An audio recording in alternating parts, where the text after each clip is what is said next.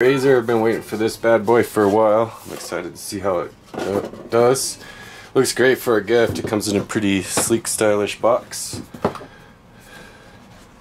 Here's the razor. It's 5 blades.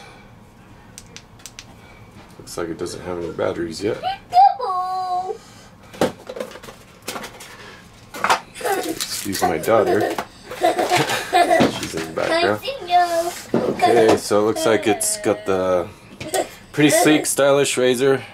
It's called the Bugatti version. I really like the way it looks and feels. It's got a pretty heavy weighted stand. Get this off. Ooh, it's stuck to my fingers.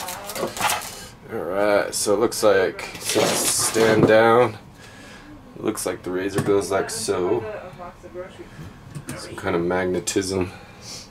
It's definitely pretty sleek and stylish. So let me read through these. If you just look at this card that comes with it, it says charge for 60 minutes. All you do is plug it in, let it charge. You stick it on there, it charges like that. Then press power to activate, yada yada. To adjust temperature, hold power button until the light changes color. So apparently if you hold the power button down while you're shaving, you can adjust the temperature.